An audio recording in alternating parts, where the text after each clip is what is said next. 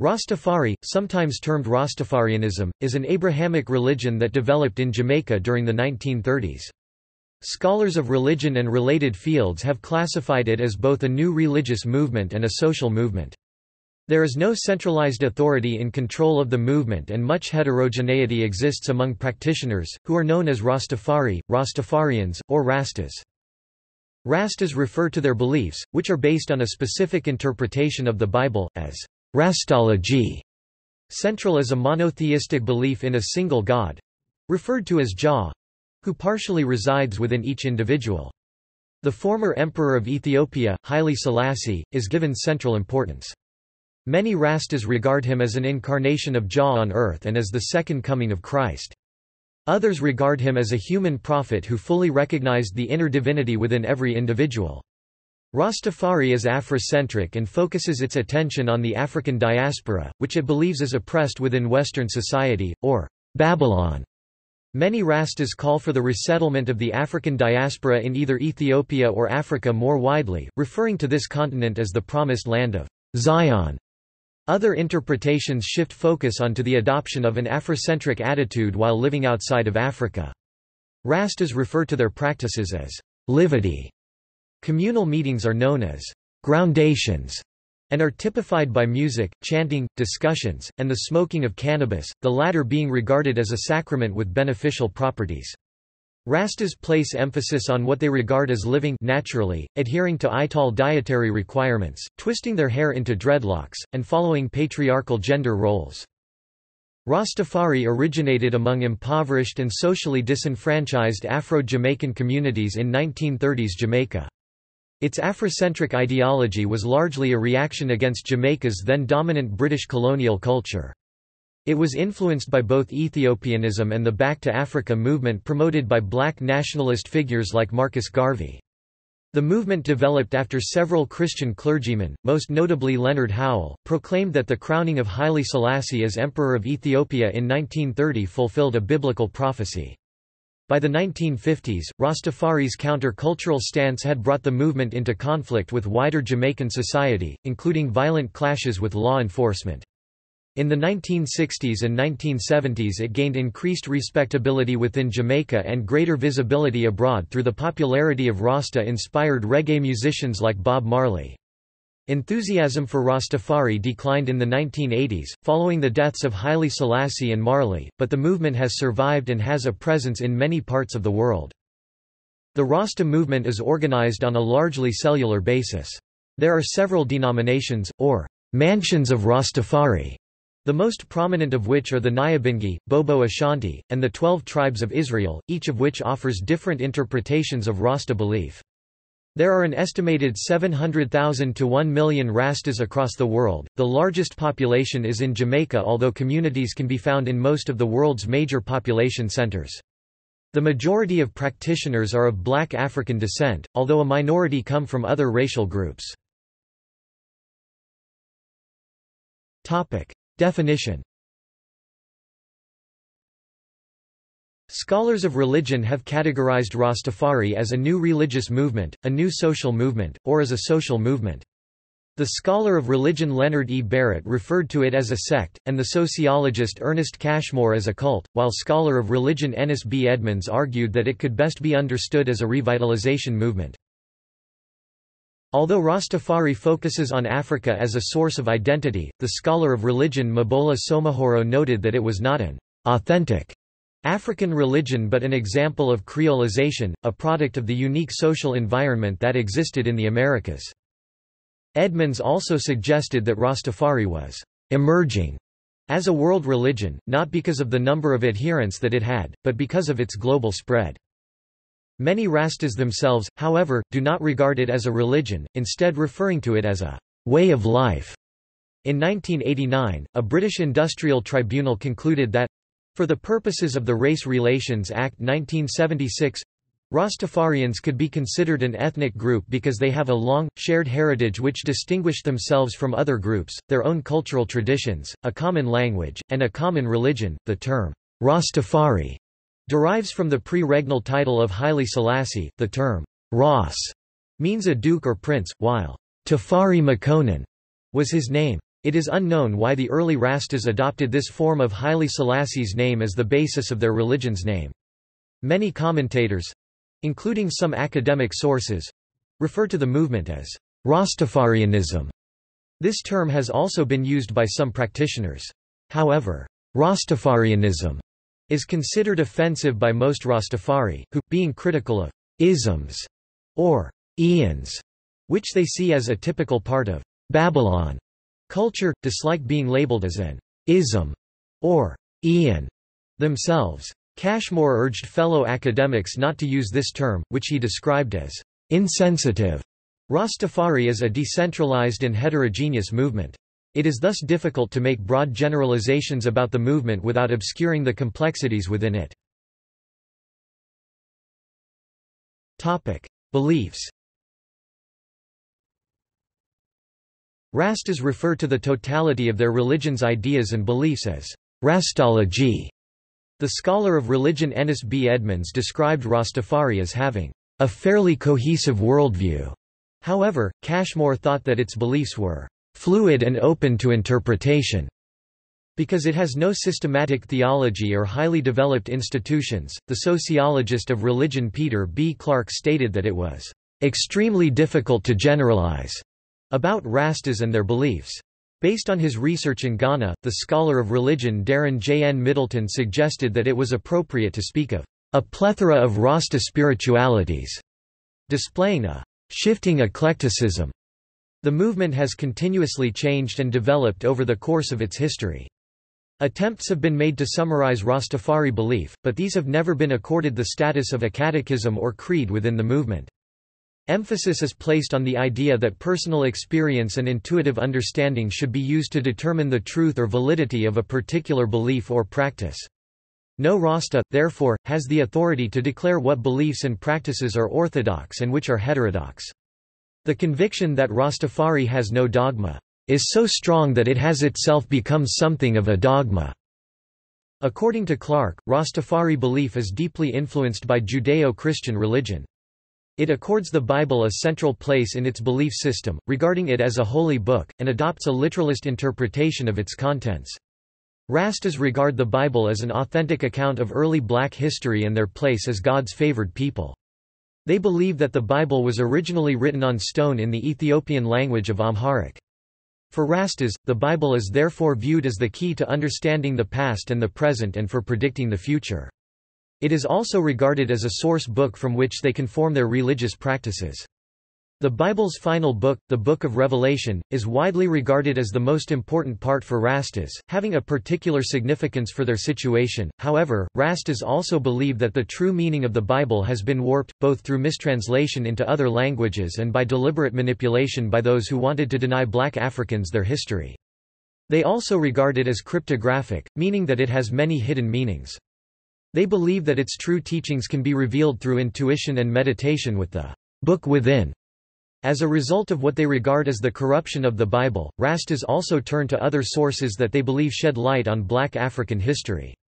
Common texts used for this purpose include Leonard Howell's 1935 work The Promised Key, Robert Athley Rogers' 1924 book Holy Pibby, and Fitz Ballantyne Petersburg 1920s work, The Royal Parchment Scroll of Black Supremacy. Jah Rastafari and Jesus of Nazareth. Rastafari are monotheists, worshipping a singular God whom they call Jah. Rastas view Jah in the form of the Holy Trinity, Father, Son, and the Holy Spirit. The term, Jah, is a shortened version of Jehovah, the name of God in English translations of the Old Testament, as well as regarding Jah as a deity. Rastas also believe that Jah is inherent within each human individual.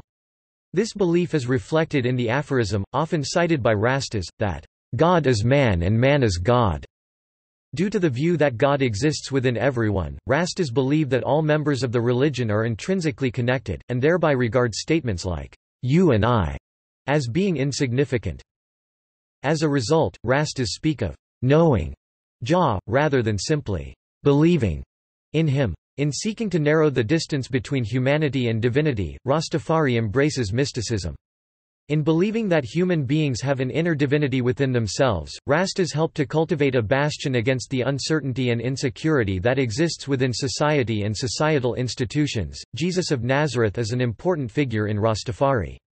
However, practitioners reject the traditional depiction of Jesus present in Christianity, particularly the depiction of him as a white European, believing that this is a perversion of the truth. They believe that Jesus was a black African and that he was a Rasta. Christianity is treated with suspicion out of the view that the oppressors and the oppressed cannot share the same God, with many Rastas taking the view that the God worshipped by most white Christians is actually the devil.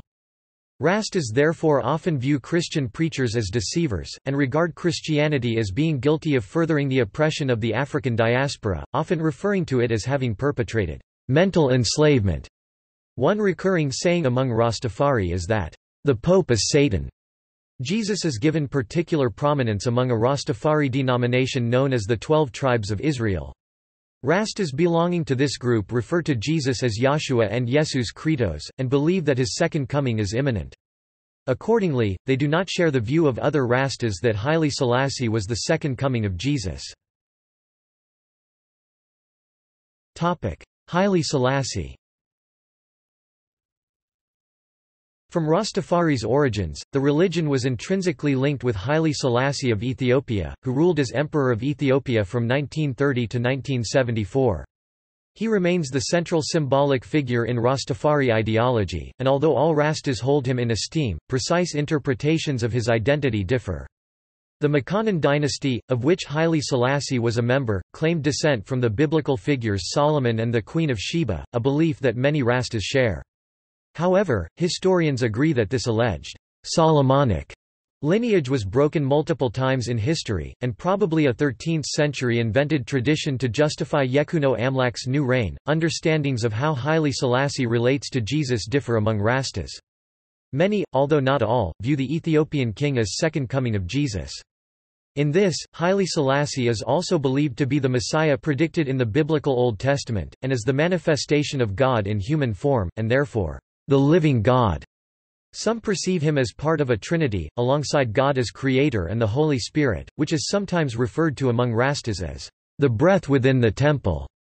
Among those Rastas claiming a link between the two figures, some point to the belief that both Jesus and Haile Selassie were descendants from the royal line of David.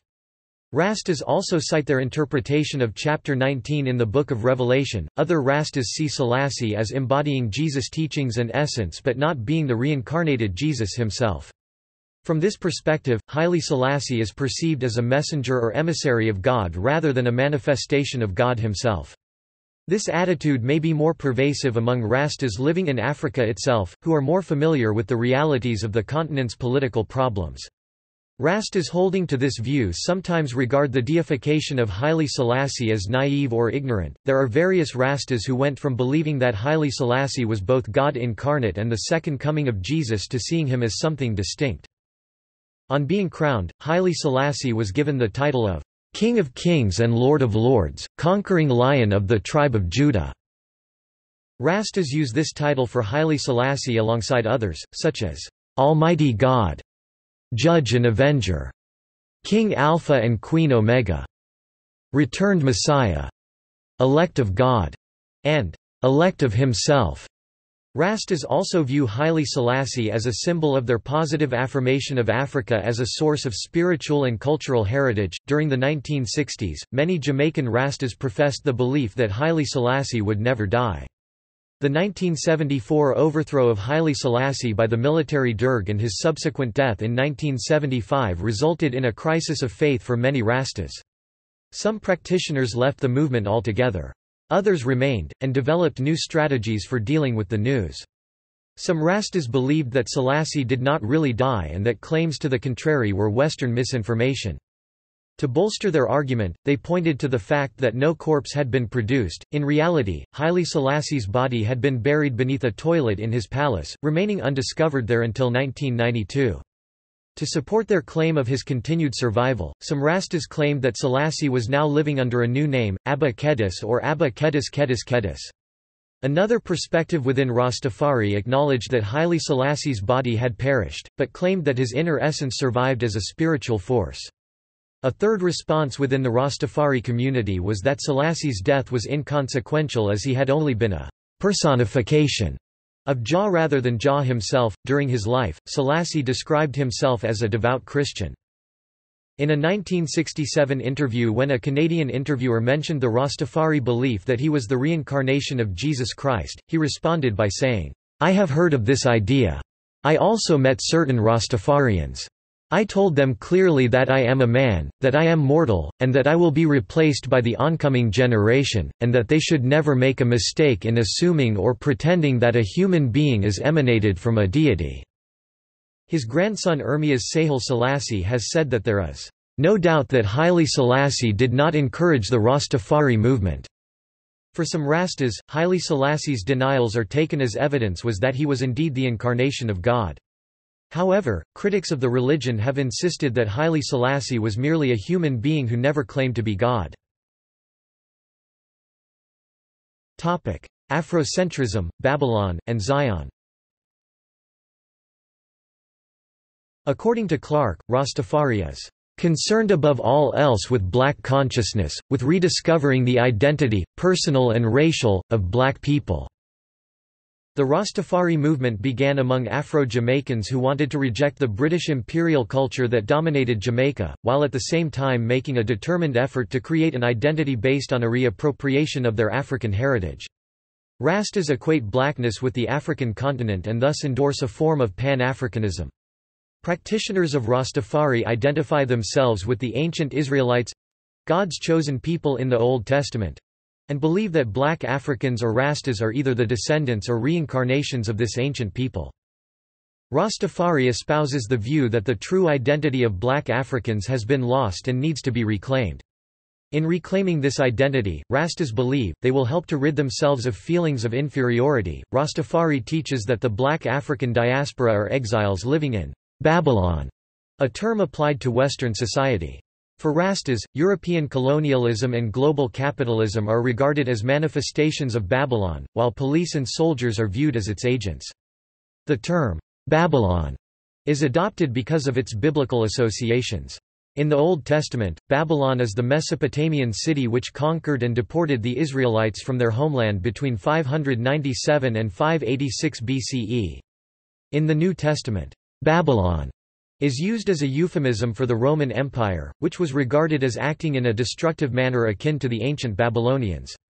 Rastas view Babylon as being responsible for both the Atlantic slave trade which removed enslaved Africans from their continent and for the ongoing poverty facing the African diaspora. Rastas turn to scripture to explain the Atlantic slave trade. Rastas believe that the slavery, exile, and exploitation of black Africans was punishment for failing to live up to their status as Jah's chosen people. For Rastas, Babylon is regarded as the ultimate evil. Rastas regard the exile of the black African diaspora in Babylon as an experience of great suffering, with the term, suffering, having a significant place in Rasta discourse. Rastas seek to delegitimize and destroy Babylon, something often conveyed in the Rasta aphorism, chant down Babylon. Practitioners are often critical of Western resource extraction from Africa, seeing it as a form of exploitation akin to the Atlantic slave trade. Adopting a Pan-Africanist ethos, many Rastas have criticized the vision of Africa into nation-states, again regarding this as a Babylonian development. Rastas often expect white-dominated society to dismiss their beliefs as false, and when this happens it is seen as confirmation of the correctness of their faith, thus strengthening their convictions. Rastas view Zion as an ideal to which they aspire. As with Babylon, this is again a term derived from the Bible, where it referred to an idealized Jerusalem, regarded as the city of God. Rastas use the term in reference either to Ethiopia or to Africa more widely, a land which has an almost mythological identity in Rasta discourse. In doing so, Rastas reflect their desire to escape what they perceive as the domination and degradation that they experience in Babylon. During the first 3 decades of the Rastafari movement, it placed strong emphasis on the need for the African diaspora to be repatriated to Africa. To this end, various Rastas lobbied the Jamaican government and United Nations to oversee this resettlement process. Other Rastas organized their own transportation to the African continent. Critics of the movement have argued that the migration of the entire African diaspora to Africa is implausible, particularly as no African country would welcome this. By the movement's fourth decade, the desire for physical repatriation to Africa had declined among Rastas. This change in view was influenced by observation of the 1983–1985 famine in Ethiopia. Rather, many Rastas saw the idea of returning to Africa in a metaphorical sense, entailing restoring their pride and self-confidence as people of black African descent. The term, "liberation before repatriation," began to be used within the movement. Some Rastas seek to transform Western society so that they may more comfortably live within it rather than seeking to move to Africa. There are nevertheless many Rastas who continue to emphasize the need for physical resettlement of the African diaspora in Africa. Some Rastas living elsewhere in Africa see no need to migrate to Ethiopia specifically because they believe that all of Africa falls under the biblical understanding of Ethiopia. Thus, Rastas in Ghana for instance described themselves as already living within Ethiopia. There is no uniform Rasta view on race. Rastas typically believe that black Africans are God's chosen people, meaning that they made a deal with him and thus have a special responsibility. This is similar to beliefs in Judaism. Influenced by Garvey, many Rastas endorse black supremacy, believing the black African race to be superior to other racial groups. This has opened the religion up to accusations of racism from its critics, including black Jamaicans.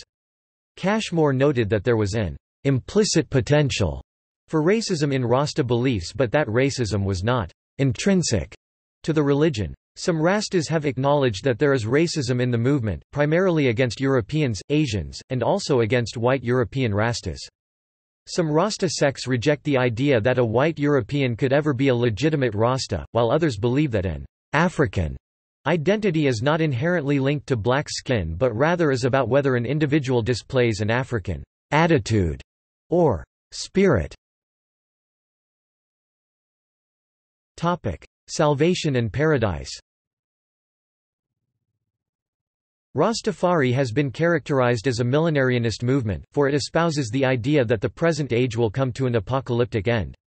With Babylon destroyed, Rastas believe that humanity will be ushered into a new age. In the 1980s, Rastas believed that this would happen around the year 2000. In this day of judgment, Babylon will be overthrown, and Rastas would be the chosen few who survive. A common view in the Rasta community was that the world's white people would wipe themselves out through nuclear war, with black Africans then ruling the world, something that they argue is prophesied in Daniel 2:31–32. In Rasta belief, the end of this present age would be followed by a millennium of peace, justice, and happiness in Ethiopia. The righteous will live in paradise in Africa. Those who had supported Babylon will be denied access to paradise.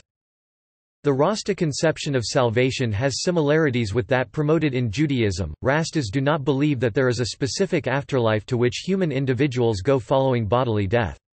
They believe in the possibility of eternal life, and that only those who shun righteousness will actually die. One Rasta view is that those who are righteous are believed to go through a process of reincarnation, with an individual's identity remaining throughout each of their incarnations. Barrett observed some Jamaican Rastas who believed that those Rastas who did die had not been faithful to Jah. He suggested that this attitude stemmed from the large numbers of young people that were then members of the movement, and who had thus seen only few Rastas die. In keeping with their views on death, Rastas eschew celebrating physical death and often avoid funerals, also repudiating the practice of ancestor veneration that is common among African traditional religions. Morality, ethics, and gender roles. Most Rastas share a pair of fundamental moral principles known as the Two Great Commandments. These are love of God and love of neighbor. Rastafari promotes the idea of living naturally, in accordance with what Rastas regard as nature's laws. It endorses the idea that Africa is the natural abode of black Africans, a continent where they can live according to African culture and tradition and be themselves on a physical, emotional, and intellectual level. Practitioners believe that Westerners and Babylon have detached themselves from nature through technological development and as a result have become debilitated, slothful, and decadent. Some Rastas express the view that they should adhere to what they regard as African laws rather than the laws of Babylon, thus defending their involvement in certain acts which may be illegal in the countries that they are living in. Rastafari promotes what it regards as the restoration of black manhood, believing that men in the African diaspora have been emasculated by Babylon. Rastafari espouses patriarchal principles, and promotes the idea that women should submit to male leadership. External observers—including scholars like Cashmore and Edmonds—have claimed that Rastafari accords women an inferior position to men. Rastafari women usually accept this subordinate position and regard it as their duty to obey their men. Rasta discourse often presents women as morally weak and susceptible to deception by evil, and claims that they are impure during their period of menstruation. Rastafari mirrored the views on gender which were common in Jamaican society more broadly, however, it has retained its commitment to patriarchy while Jamaican society has moved toward greater gender equity. Rastas legitimize these gender roles by citing biblical passages, particularly those in the Book of Leviticus, and in the writings of Paul the Apostle. Rasta women usually wear clothing that covers their head and masks their body contours, in a manner akin to traditional Islamic clothing. Long skirts are usually worn rather than trousers. Rasta discourse legitimizes this female dress code with the claim that it is necessary to prevent women attracting men. It also endorses this female dress code as an antidote to the sexual objectification of women in Babylon. Rasta men are permitted to wear whatever they choose. Although men and women took part in early Rasta rituals alongside each other, from the late 1940s and 1950s a more radical movement within the Rasta community encouraged gender segregation for ceremonies.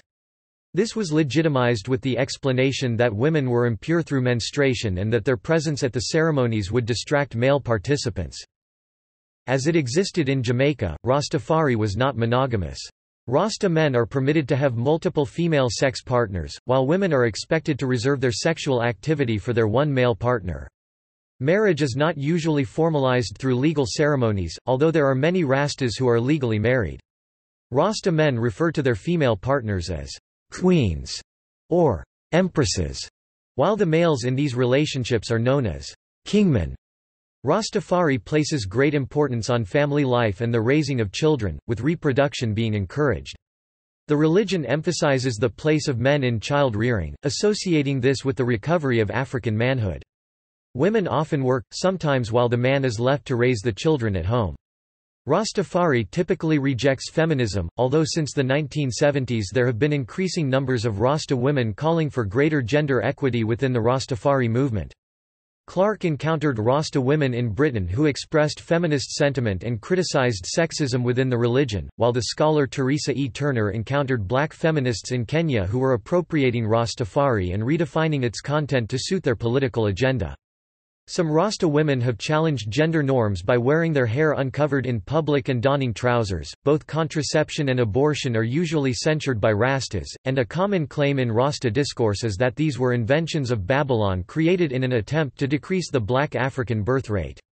Rastas also typically express hostile attitudes to homosexuality, regarding homosexuals as evil and unnatural. This attitude derives from references to same-sex sexual activity in the Bible. In the 1960s, the scholar Sheila Kitzinger suggested that this horror of homosexuality may be an indication of a heterosexuality which is not markedly pronounced among Jamaican practitioners. The scholar of religion Fortune Sabanda suggested that there were likely homosexual Rastas who deliberately concealed their sexual orientation because of these attitudes. Rastas typically see the growing acceptance of birth control and homosexuality in Western society as evidence of the degeneration of Babylon as it approaches its apocalyptic end. Some Rastas have promoted activism as a means of achieving socio-political change, while others believe in awaiting change that will be brought about through divine intervention in human affairs. In Jamaica, Rastas do not typically vote and derogatorily dismiss politics as politricks. Similarly, some Ghanaian Rastas were reported as refusing to vote in the 2000 general election, believing that salvation would only come through livity, not political activity. The Rasta tendency to believe that socio-political change is inevitable opens the religion up to the criticism from the political left that it encouraged adherents to do little or nothing to change the status quo. Most of these Jamaican practitioners have rejected both capitalism and socialism as models of economic development. Other Rastas do engage in political activism. The Ghanaian Rasta singer-songwriter Rocky Dewani, for instance, has been involved in campaigns promoting social justice, environmental justice, and democratic elections. In the example of Grenada, many Rastas joined the People's Revolutionary Government, which was formed in 1979, although Marxist-Leninist factions later turned against them. Practices. The cultural and religious practices of Rastafari are referred to as livity by Rastas. Rastafari has no professional priesthood, with Rastas believing that there is no need for a priest to act as mediator between the worshipper and divinity. There are individuals who are regarded as elders within the community. This is an honorific title bestowed upon those who have attained a good reputation among Rastas because of their exemplary conduct. Although respected figures, they do not necessarily have any administrative functions or responsibilities among Rastafari. Elders are often in communication with each other through a network. Topic: Grounding. The term grounding is used among Rastas to refer to the establishment of relationships between like-minded practitioners. Groundings often take place in a commune or yard, and are presided over by an elder. The elder is charged with keeping discipline in the group, and can ban those who contravene the rules that they set forth. The number of participants can range from a handful to several hundred. Activities that take place at groundings include the playing of drums, chanting, the singing of hymns, and the recitation of poetry. Ganja, or cannabis, is often smoked. Most groundings contain only men, with women being excluded. Some Rasta women have established their own, all-female grounding circles. One of the central activities that takes place at groundings is reasoning. This is a discussion among assembled Rastas about the religion's principles and their relevance to current events. These discussions are supposed to be non-combative, although attendees can point out the fallacies in any arguments that are presented. Those assembled inform each other about the revelations that they have received through meditation and dream. Each contributor is supposed to push the boundaries of understanding until the entire group has gained greater insight into the topic under discussion. Cashmore observed that in England, Rastas arrived and left throughout the reasoning session. In meeting together with like-minded individuals, reasoning helps Rastas to reassure one another of the correctness of their beliefs. Rastafari meetings are opened and closed with prayers. Barrett suggested that the most common example had all the structure of a classical ritual prayer. This prayer involves supplication of God, the supplication for the hungry, sick, and infants, calls for the destruction of the Rastas' enemies, and then closes with statements of adoration. The largest groundings were known as groundations or grunations in the 1950s, although were subsequently re-termed Nyabingi assemblies. The term Nyabingi is adopted from the name of a mythical African queen. Several dates are often selected for Nyabingi assemblies, particularly those associated with Ethiopia and Haile Selassie. These include Ethiopian Christmas, the 7th of January, the day on which Haile Selassie visited Jamaica, the 21st of April, Selassie's birthday, the 23rd of July, Ethiopian New Year, the 11th of September, Selassie's coronation day, the 2nd of November. Some Rastas also organize Nyabingi assemblies to mark Jamaica's Emancipation Day, the 1st of August, and Marcus Garvey's birthday, the 17th of August. Nyabingi assemblies typically take place in rural areas, being situated in the open air or in temporary structures known as temples or tabernacles, which are specifically constructed for the purpose.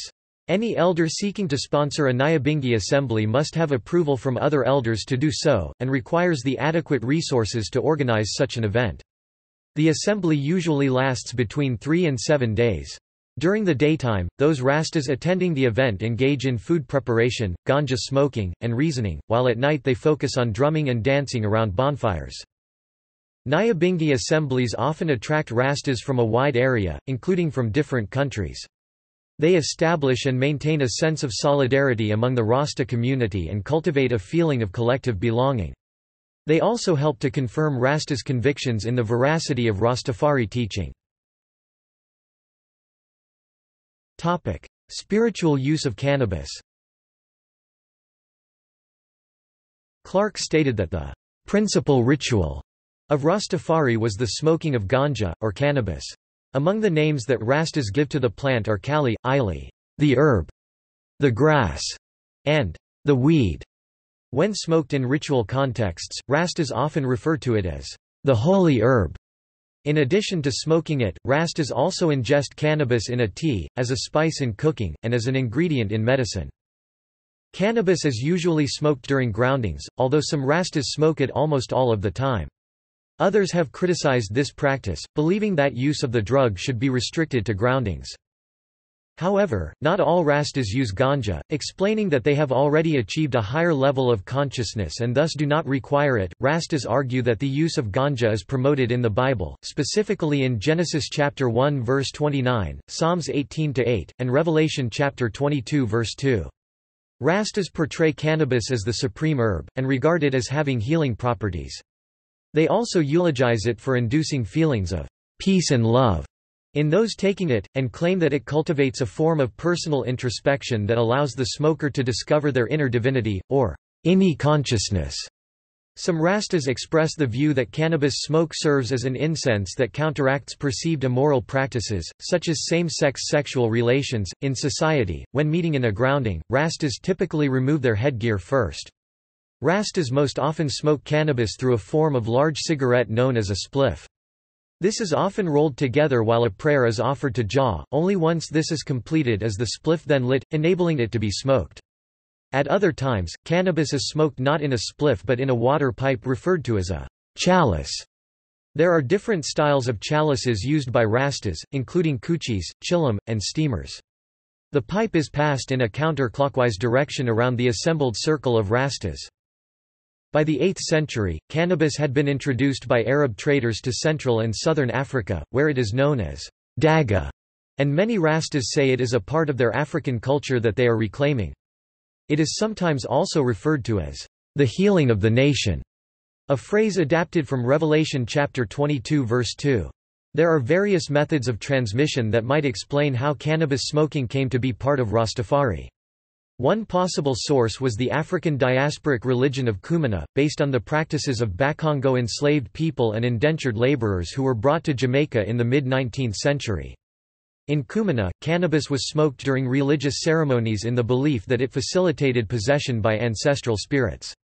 The religion was largely practiced in southeast Jamaica's St. Thomas Parish, where a prominent early Rasta, Leonard Howell, lived during the period he was developing many of Rastafari's beliefs and practices. A second possible source was the use of cannabis in various Hindu rituals.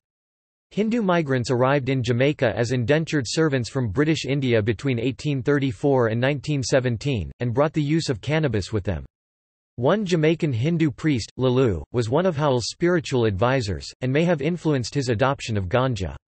It is also possible that its adoption was also influenced by the widespread medicinal and recreational use of cannabis among Afro-Jamaicans in the early 20th century.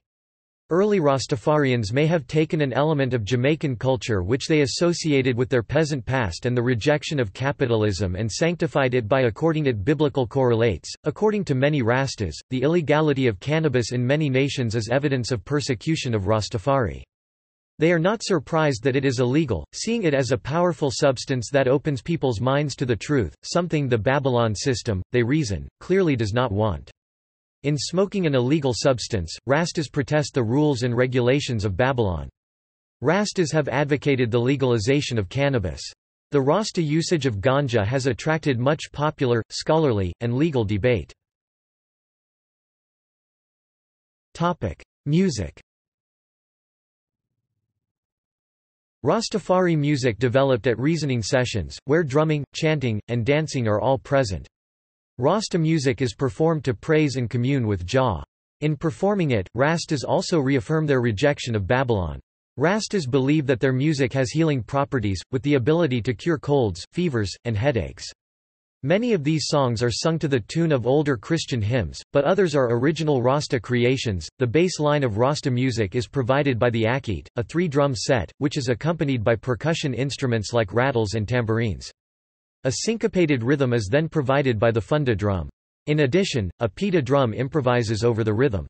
The different components of the music are regarded as displaying different symbolism. The bassline symbolizes blows against Babylon, while the lighter beats denote hope for the future. As Rastafari developed, popular music became its chief communicative medium.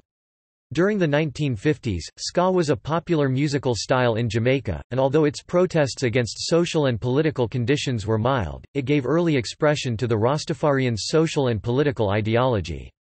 Particularly prominent in the connection between Rastafari and ska were the musicians Count Ossie and Don Drummond.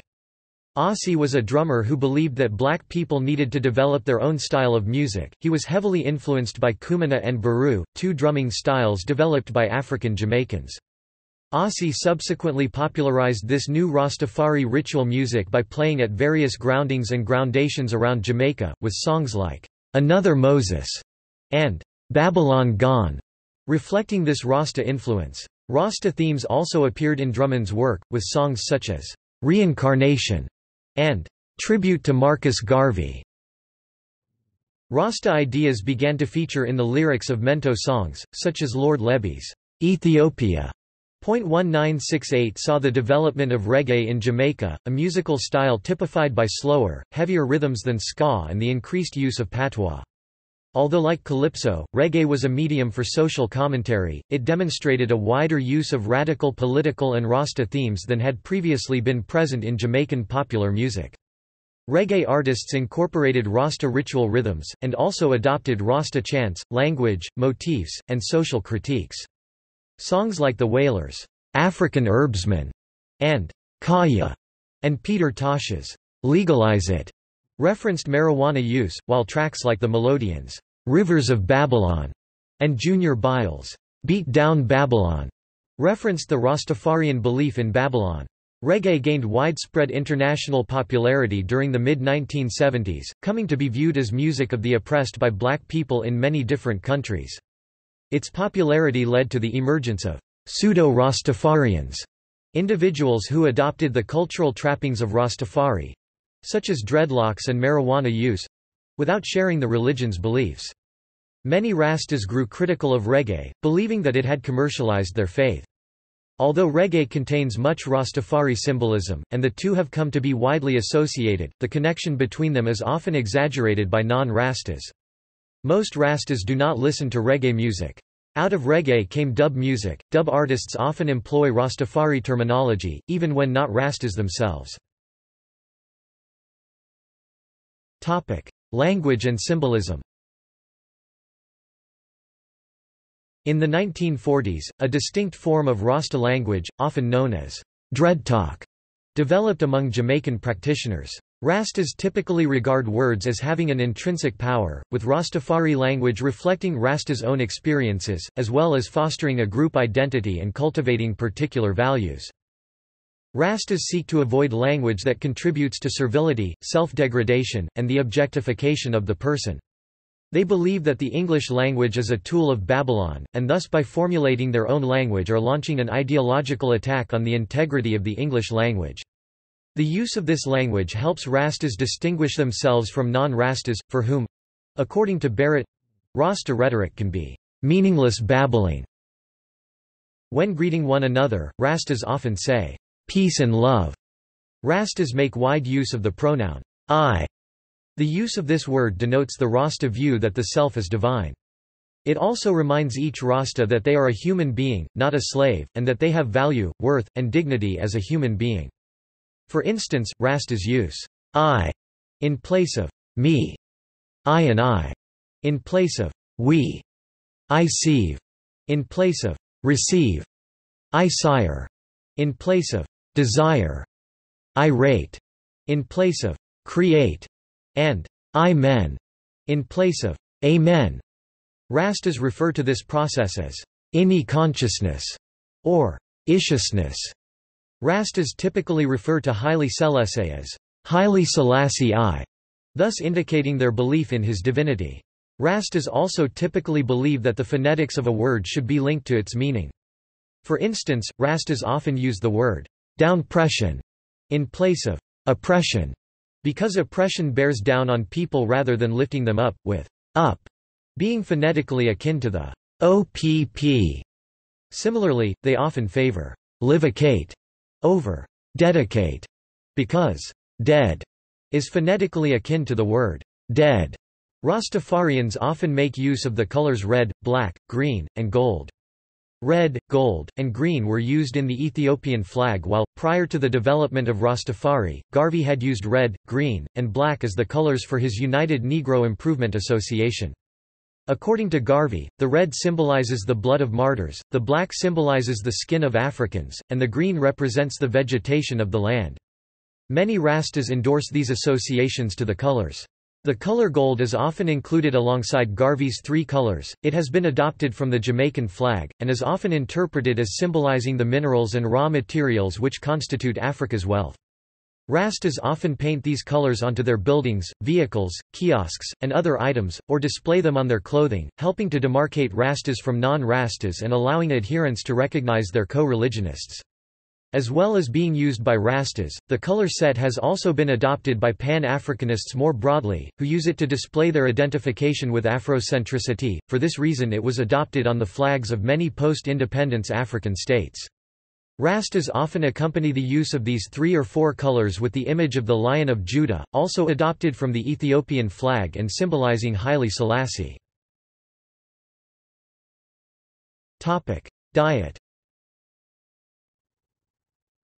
Rastas seek to produce food naturally, eating what they call ital, or natural, food. This is often produced organically, and locally. Most Rastas adhere to the dietary laws outlined in the Old Testament's Book of Leviticus, and thus avoid eating pork or crustaceans. Other Rastas remain totally vegetarian, and also avoid the addition of any additives, including sugar and salt, to their food. Rasta dietary practices have come under ridicule from non-Rastas. In Ghana, for example, where food traditionally includes a high meat content, the Rastas' emphasis on vegetable produce has led to the humorous comment from other Ghanaians that Rastas eat like sheep and goats. In Jamaica, Rasta practitioners have commercialized ital food, for instance by selling fruit juices prepared according to Rasta custom. Rastafarians typically avoid food produced by non-Rastas or from unknown sources. Rasta men also refuse to eat food prepared by a woman while she was menstruating. They also avoid alcohol, cigarettes, and hard drugs such as heroin and cocaine. Dreadlocks. Through their use of language, dress, dreaded hair, and lifestyle, Rastas seek to draw a clear boundary between themselves and non-Rastas. One of the distinguishing marks of the movement is the formation of hair into dreadlocks. The formation of dreadlocks is biblically inspired, legitimized by reference to the Book of Numbers 6-5-6. They are regarded as marking a covenant that the Rastas have made with God, and are also regarded as a symbol of strength linked to the hair of the biblical figure of Samson. Sometimes this dreadlocked hair is then shaped and styled, often inspired by a lion's mane symbolizing Haile Selassie, who is regarded as the conquering Lion of Judah. For Rastas, the wearing of dreads is a symbolic rejection of Babylon and a refusal to conform to its norms and standards regarding grooming aesthetics. They also reflect a commitment to the Rasta idea of naturalness. Rastas are often critical of black people who straighten their hair, believing that it is an attempt to imitate white European hair and thus reflects alienation from a person's African identity. There are Rastas who do not wear their hair in dreadlocks. Within the religion, they are often termed clean face Rastas. Some Rastas have also joined the Ethiopian Orthodox Church, the Christian organization to which Haile Selassie belonged, and these individuals are required to not wear their hair in locks by the church. Many Rastas also grow their beards long. In reference to Rasta hairstyles, Rastas often refer to non-Rastas as bald heads, while those who are new to Rastafari and who have only just started to grow their hair into dreads are known as nubbies. Members of the Bobo Ashanti sect of Rastas conceal their dreadlocks within turbans. The tam headdress worn by many Rastas is colored green, red, black, and yellow to symbolize allegiance and identification with Ethiopia. From the beginning of the Rastafari movement in the 1930s, adherents typically grew beards and tall hair, perhaps in imitation of Haile Selassie. The wearing of hair as dreadlocks then emerged as a Rasta practice in the 1940s. Within the oral culture of the movement, there are various different claims as to how this practice was adopted. One claim is that it was adopted in imitation of certain African nations, such as the Maasai, Somalis, or Oromo, or that it was inspired by the hairstyles worn by some of those involved in the anti-colonialist Mau Mau uprising in Kenya. An alternative explanation is that it was inspired by the hairstyles of the Hindu sadhus. It has been suggested, e.g., Campbell 1985, that the first Rasta locks were copied from Kenya in 1953, when images of the independence struggle of the feared Mau Mau insurgents, who grew their dreaded locks while hiding in the mountains, appeared in newsreels and other publications that reached Jamaica. However, a more recent study by Barry Chavance has traced the first hairlocked Rastas to a subgroup first appearing in 1949, known as Youth Black Faith. The wearing of dreadlocks has faced opposition from other sectors of society. In Jamaica during the mid-20th century, teachers and police officers used to cut off the dreads of Rastas. In the United States, several public schools and workplaces have lost lawsuits as the result of banning locks. Safeway is an early example, and the victory of 8 children in a suit against their Lafayette, Louisiana school was a landmark decision in favor of Rastafari rights.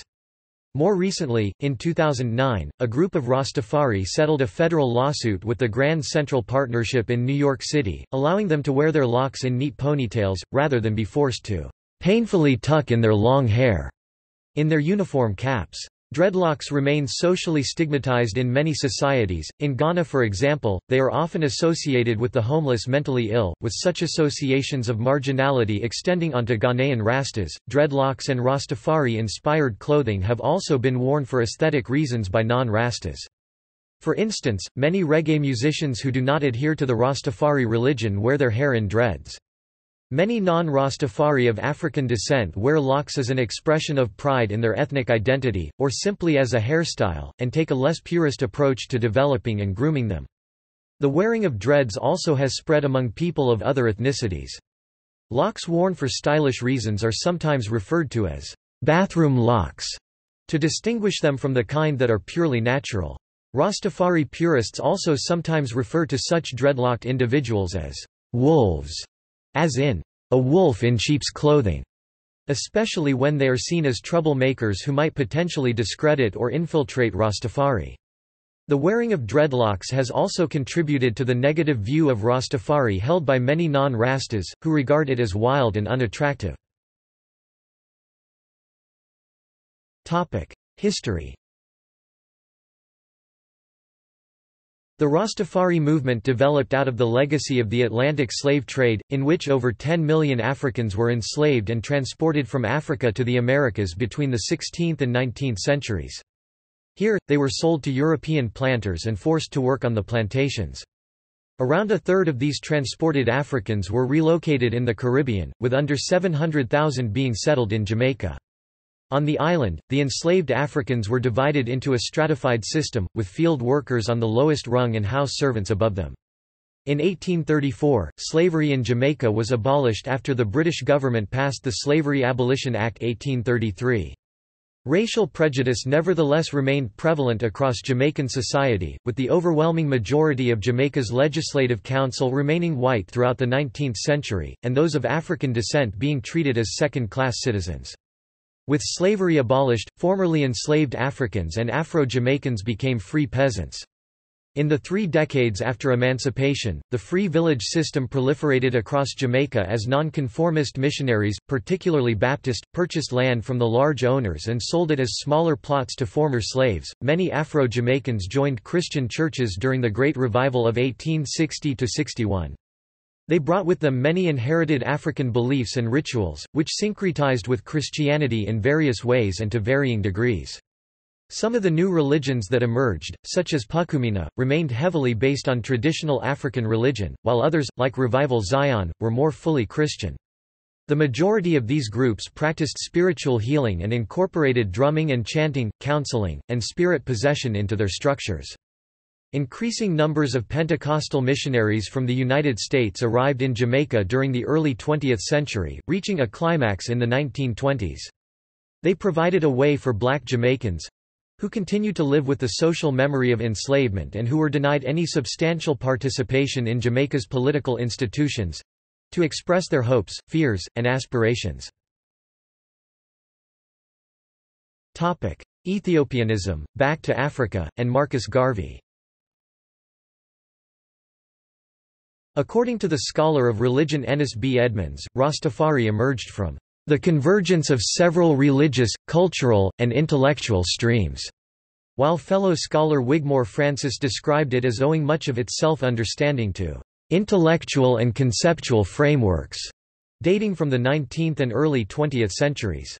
Both Ethiopianism and the Back to Africa ethos remain fundamental ingredients of Rastafarian ideology. These two movements predated Rastafari and can be traced back to the 18th century. In the 19th century, there were growing calls for the African diaspora located in Western Europe and the Americas to be resettled in Africa. In that century, many members of the African diaspora were moved to Sierra Leone and Liberia. Based in Liberia, the black Christian preacher Edward Wilmot Blyden began promoting African pride and the preservation of African tradition, customs, and institutions. Blyden sought to promote a form of Christianity that was suited to the African context, and believed that black people had to acquire their own historical knowledge about themselves. The idea of the African diaspora's return to Africa was given impetus by the creation of the State of Israel in 1948 as a nation-state for the Jewish diaspora to return to. Also spreading through Africa was Ethiopianism, a movement that accorded special status to the East African nation of Ethiopia because it was mentioned in various biblical passages. For adherents of Ethiopianism, Ethiopia was regarded as a synonym of Africa as a whole. Across the continent, although particularly in South Africa, Christian churches were established that referred to themselves as Ethiopian. These groups were at the forefront of the burgeoning African nationalist movement that sought liberation from European colonial rule. Garvey supported the idea of global racial separatism and rejected the idea that black people of African descent living in the Americas should campaign for their civil rights. Instead, he believed that they should migrate en masse back to Africa. His ideas were opposed by many blacks in the Americas, and he experienced hostility from African American civil rights activists like W.E.B. Du Bois. He also faced opposition from the government of Liberia, which did not want millions of unskilled migrants arriving on its shores. As a mass movement, Garveyism declined in the Great Depression of the 1930s. A rumor later spread that in 1916, Garvey had called on his supporters to look to Africa for the crowning of a black king. This quote was never verified. Somahoro noted that this statement was legendary. Rather, Garvey was critical of Haile Selassie for leaving Ethiopia at the time of the Italian fascist occupation, describing the king as a great coward who rules a country where black men are chained and flogged. Rastafari does not promote all of the views that Garvey espoused, but nevertheless shares many of the same perspectives, with many Rastas regarding Garvey as a prophet.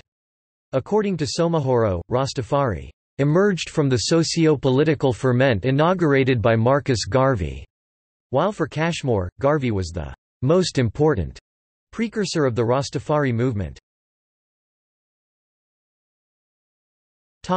Haile Selassie and the early Rastas, 1930–1949.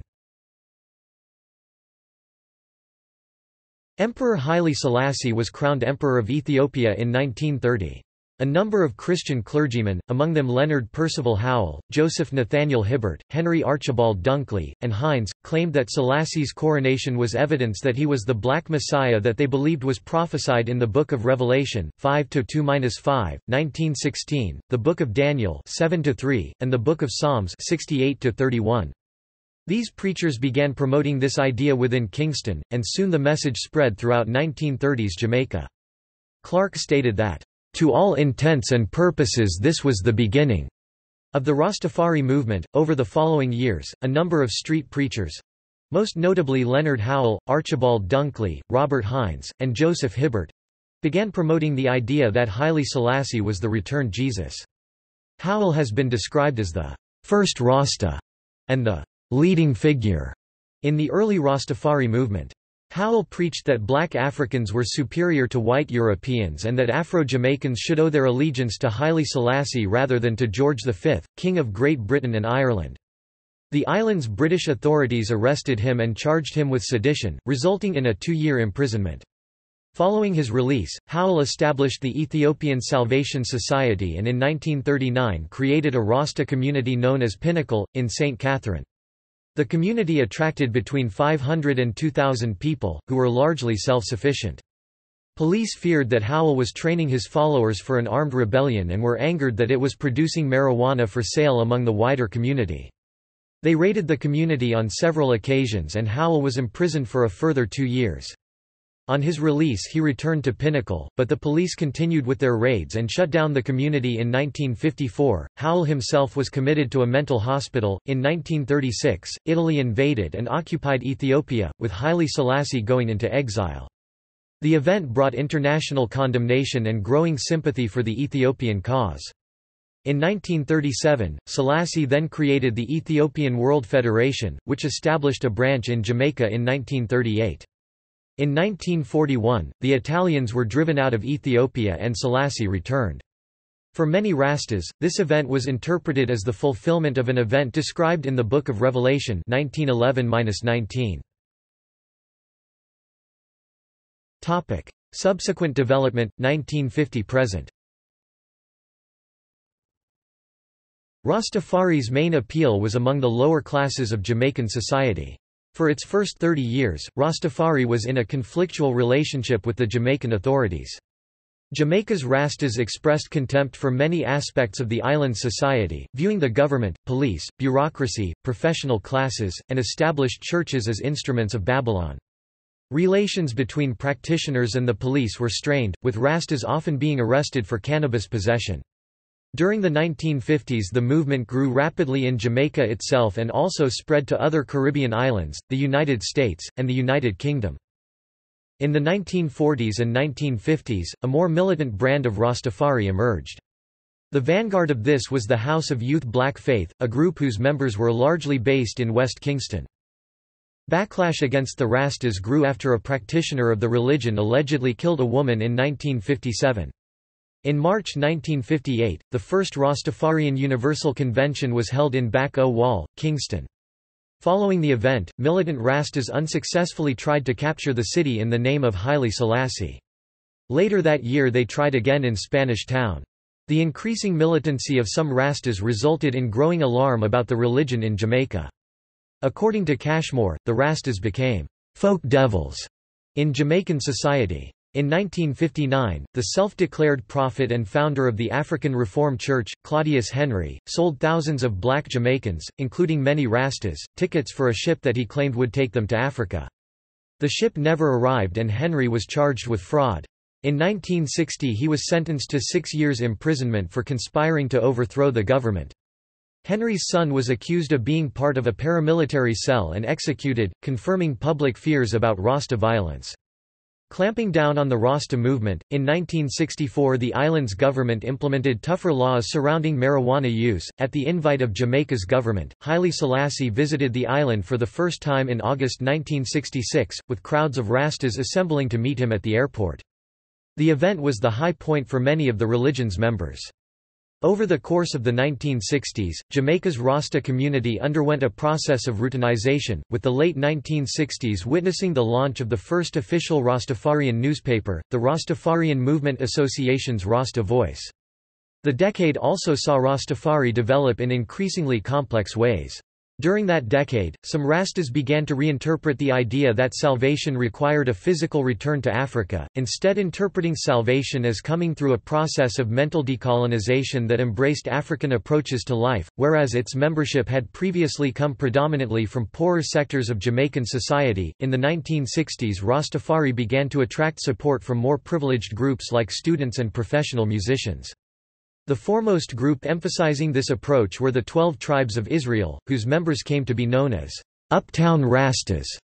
Among those attracted to Rastafari in this decade were middle-class intellectuals like Lyncham Samaj, who called for the religious community to place greater emphasis on scholarly social theory as a method of achieving change.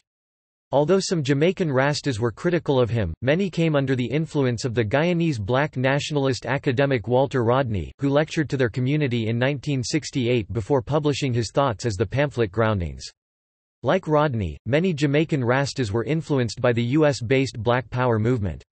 After Black Power declined following the deaths of Malcolm X, Michael X, and George Jackson, Rastafari filled the vacuum it left for many black youth.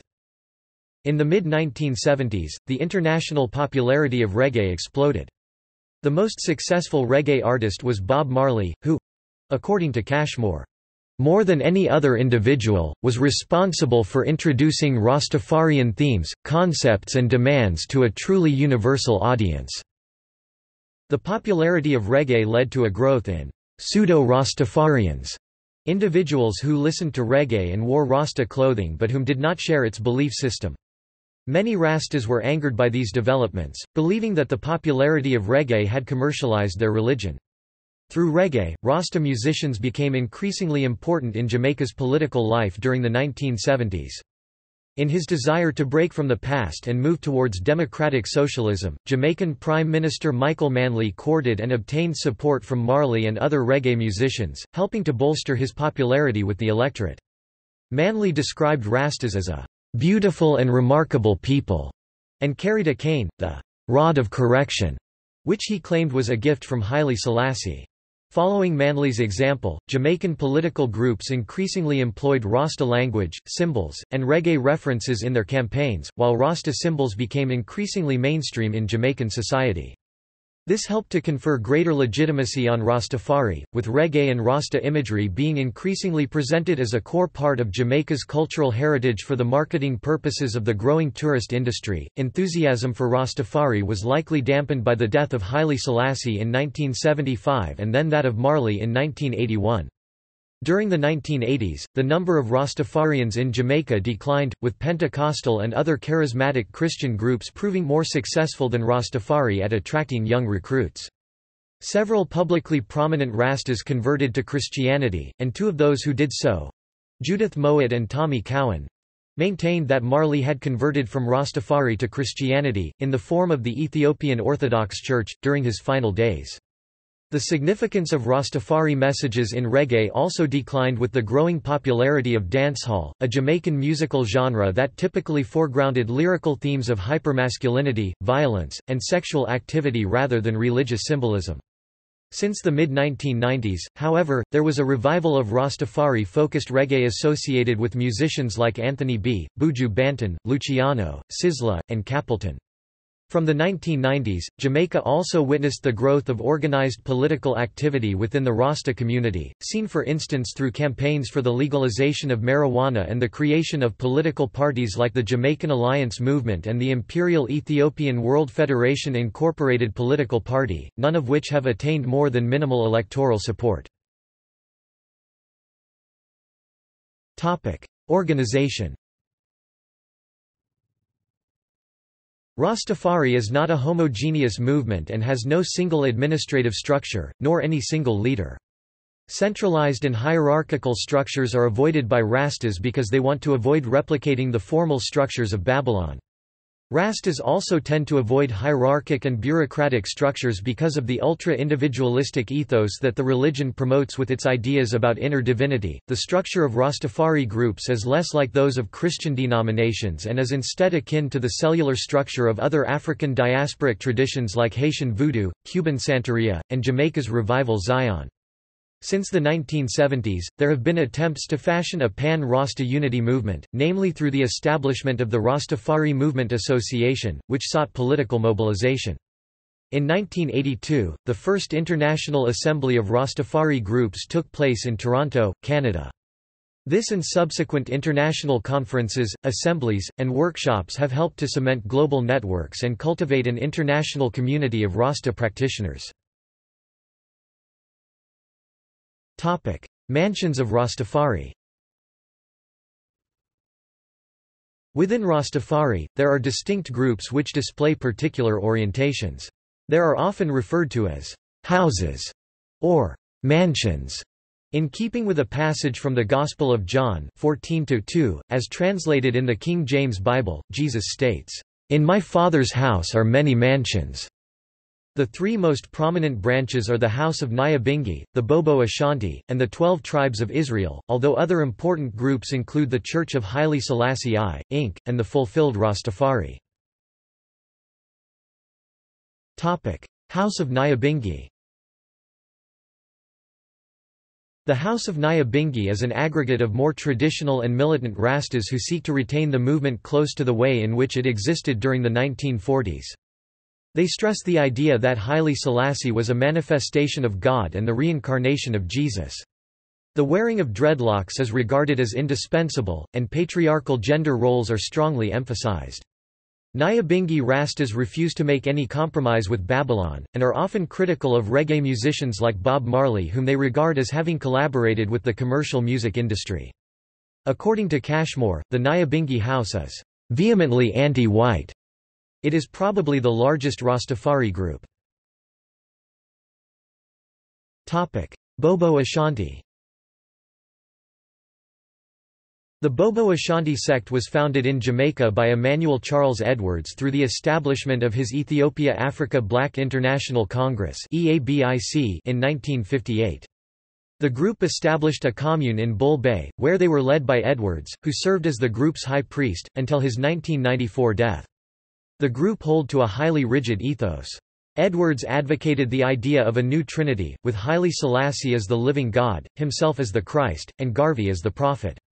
Male members of the group are divided into two categories, the priests, who conduct religious services, and the prophets, who take place in reasoning sessions.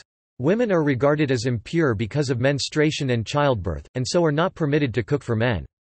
The group teaches that black Africans are God's chosen people and thus are superior to white Europeans. Bob Ashanti practitioners will often refuse to associate with white people. Members of this sect are recognizable by their attire, which include long, flowing robes and turbans. Since the 1990s, increasing numbers of Bob Ashanti Rastas have lived outside the Bull Bay commune, but continue to regard the latter as a place of pilgrimage. 12 Tribes of Israel. The 12 Tribes of Israel sect was founded in 1968 in Kingston by Vernon Carrington. He regarded himself as the reincarnation of the Old Testament prophet Gad, one of Jacob's 12 sons, and his followers thus refer to him as Prophet Gad, Brother Gad, or Gadman. It is commonly regarded as the most liberal form of Rastafari and the closest to Christianity in its beliefs. Barrett stated that there was only a thin line dividing the sect from true Christianity. Practitioners are often dubbed Christian Rastas because they believe Jesus is the Messiah and only Savior. Haile Selassie is accorded importance, but is not viewed as the second coming of Jesus. The group divides its members into 12 groups according to which month in the Hebrew calendar they were born. Each month is associated with a particular color, body part, and mental function. Maintaining dreadlocks and an ital diet are considered commendable but not essential, while adherents are called upon to read a chapter of the Bible each day. Some Rastas regarded the 12 Tribes as a heretical group for its views. The 12 Tribes peaked in popularity during the 1970s, when it attracted artists, musicians, and many middle-class followers, resulting in the term, middle-class Rastas, and uptown Rastas, being applied to members of the group. Marley was one such of these musicians belonging to the 12 Tribes. Carrington died in 2005, since which time the 12 Tribes of Israel have been led by an executive council. As of 2010, it was recorded as being the largest of the centralized Rasta groups. It remains headquartered in Kingston, although has followers outside Jamaica. Church of Haile Selassie.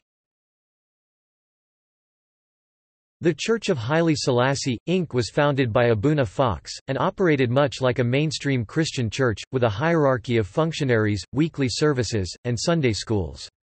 In New York, the group have established prison chaplains. In adopting this broad approach, the church seeks to develop Rastafari's respectability in wider society. Fulfilled Rastafari. Fulfilled Rastafari is a multi-ethnic movement that has spread in popularity during the 21st century, in large part through the Internet. The Fulfilled Rastafari group accept Haile Selassie's statements that he was a man and that he was a devout Christian, and so place emphasis on worshipping Jesus Christ through the example set forth by Haile Selassie. The wearing of dreadlocks and the adherence to an ital diet are considered issues up to the individual.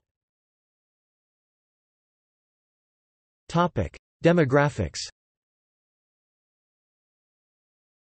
As of 2012, there were an estimated 700,000 to 1 million Rastas worldwide. They can be found in many different regions, including most of the world's major population centers. Rastafari's influence on wider society has been more substantial than its numerical size, particularly in fostering a racial, political, and cultural consciousness among the African diaspora, Africans themselves, and other dominated communities across the world. The Rasta message resonates with many people who feel marginalized and alienated by the values and institutions of their society. In valorizing Africa and blackness, Rastafari provides a positive identity for youth in the African diaspora by allowing them to psychologically reject their social stigmatization. It then provides these disaffected people with the discursive stance from which they can challenge capitalism and consumerism, providing them with symbols of resistance and defiance. Cashmore expressed the view that whenever there are black people who sense an unjust disparity between their own material conditions and those of the whites who surround them and tend to control major social institutions, the Rasta messages have relevance. Bernard was of the view that because of its stances on capitalism, European hegemony, and white racism, Rastafari is easily incorporated into other nations with similar histories of European oppression. According to sociologist of religion Peter B. Clark, Rastafari helped to provide many people of African descent with a deeper sense of their African identity. Men dominate Rastafari. In the religion's early years, most of its followers were men, and the women who did adhere to it tended to remain in the background. This picture of Rastafari's demographics has been confirmed by ethnographic studies conducted in the late 20th and 21st centuries. Conversion and deconversion. Rastafari is a non-missionary religion. However, elders from Jamaica often go trotting to meet with newly converted Rastas in order to instruct them in the fundamentals of the religion. On examining the Rasta movement in England during the 1970s, Cashmore noted that Rastas had not converted instantaneously to the belief system, but rather had undergone a process of drift, through which they gradually adopted Rasta beliefs and practices, resulting in their ultimate acceptance of the central importance of Haile Selassie. Rastas often claim that, rather than converting to the religion, they were actually always a Rasta and that their actual embrace of its beliefs was merely the realization of this. There is no formal ritual carried out to mark an individual's entry into the Rastafari movement. They regard themselves as an exclusive and elite community, membership of which is restricted to those who have the insight to recognize the importance of Haile Selassie. Rastas often regard themselves as being the enlightened ones who have seen the light. Many see no point in establishing good relations with non-Rastas, believing that the latter will never accept Rastafari doctrine as truth. English Rastas have for instance expressed criticism of black Britons who have not embraced the religion, stating that they have been brainwashed, misguided by European Christianity, and blinded by Babylon.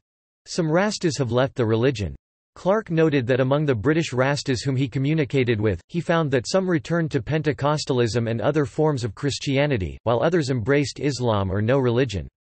Some of these British ex-Rastas described disillusionment when the societal transformation promised by Rasta belief failed to appear, while others felt that while Rastafari would be appropriate for agrarian communities in Africa and the Caribbean, it was not suited to the industrialized and materialistic society in the UK. Some experienced disillusionment after developing the view that Haile Selassie had been an oppressive leader of the Ethiopian people. Cashmore found that some of British Rastas who had more militant views left the religion after finding its focus on reasoning and musical outlets insufficient for the struggle against white domination and racism. Jamaica and the Caribbean. Barrett described Rastafari as the largest, most identifiable, indigenous movement in Jamaica. As of the mid-1980s, there were approximately 70,000 members and sympathizers of the Rastafari movement in Jamaica. The majority of these individuals were male, working class, former Christians aged between 18 and 40. Jamaica is often valorized by Rastas as the fountainhead of their faith, and many Rastas living elsewhere travel to the island on pilgrimage in order to drink from the source. In the 2011 Jamaican census, 29,026 individuals identified themselves as Rastafari.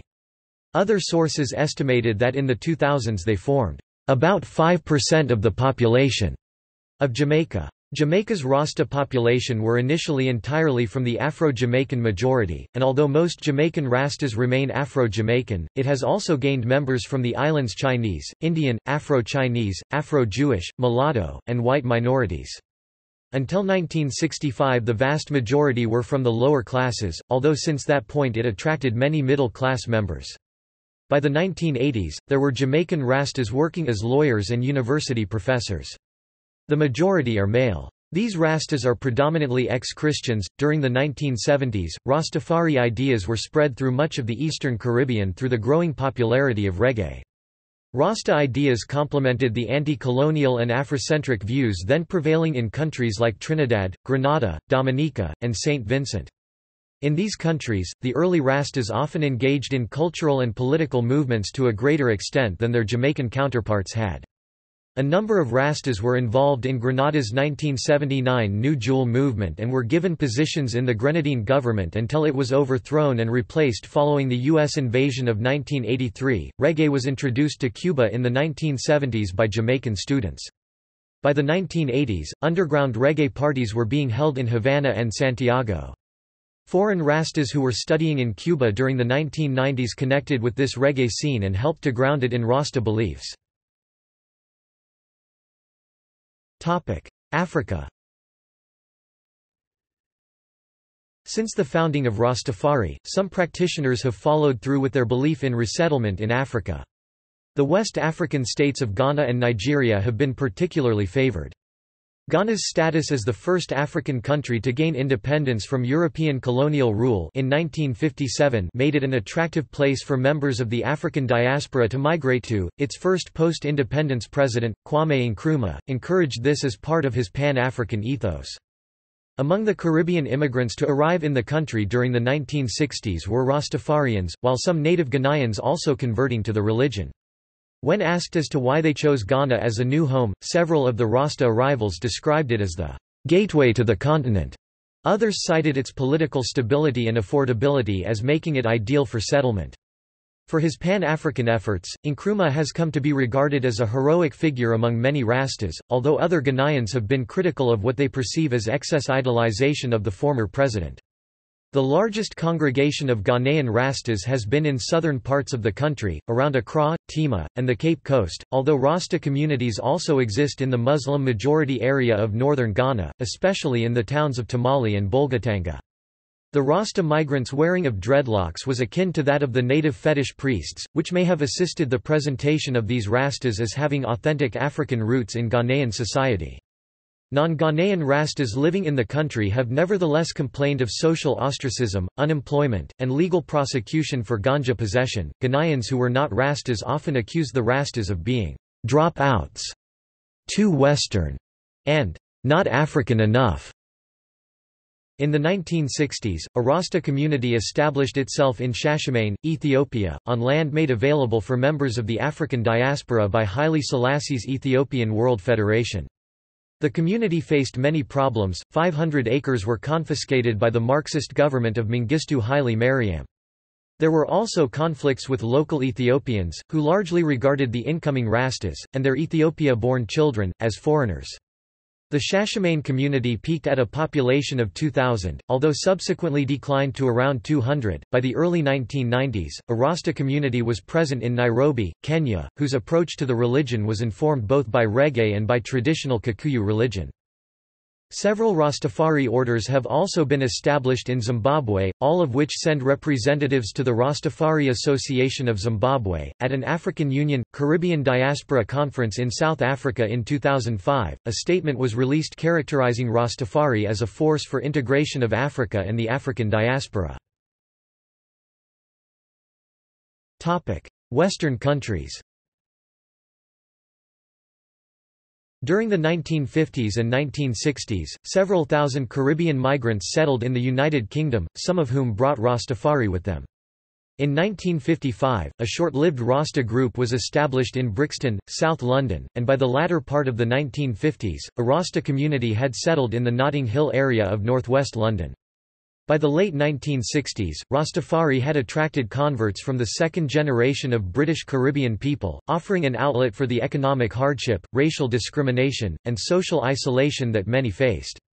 It spread among the black working classes not just of London, but also in Birmingham, Leicester, Liverpool, Manchester, and Bristol. Its spread was aided by the gang structures that had been cultivated among black British youth by the rude boy subculture. These gangs proved to be a breeding ground for Rastafari themes.